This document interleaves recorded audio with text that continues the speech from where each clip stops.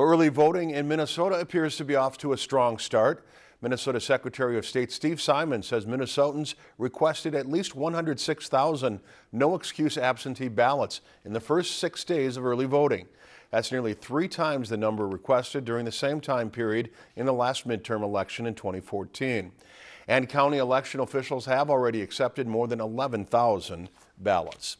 If you enjoyed this segment of Lakeland News, please consider making a tax-deductible contribution to Lakeland PBS.